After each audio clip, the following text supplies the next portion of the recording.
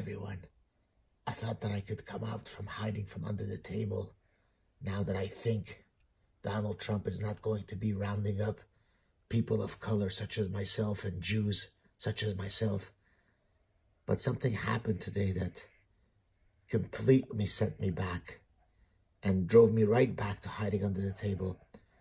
Our progressive leader, Justin Trudeau, who of course condemns greatly anyone who exhibits any insulting attitude towards people of color, such as, for example, the wearing of a blackface as part of a costume, because that is such a capital crime.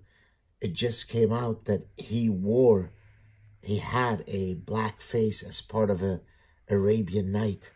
And so what he was doing is he was dehumanizing people like me from the Middle East. And now I feel so afraid, so scared.